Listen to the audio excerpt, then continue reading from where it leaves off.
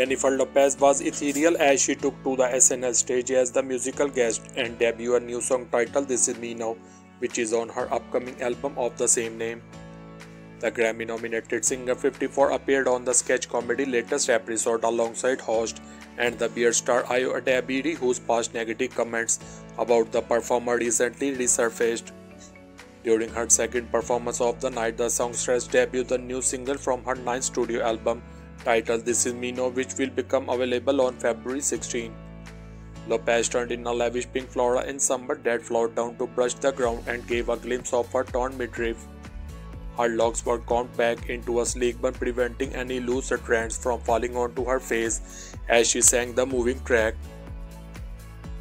She was joined by three backup singers, and during the performance, folk could be seen swirling around the star with large pink roses also scattered around the stage. Jennifer, who is currently married to Ben Affleck, is no stranger to the world of SNL, with the recent episode being her fifth time on the hit show. She hosted the show back in 2019 and was also the musical guest back in 2000. The star also took on double duty as both host and musical guest in 2001 and again in 2010. So thanks for watching this video, and don't forget to like, share, comment and subscribe the channel for more videos.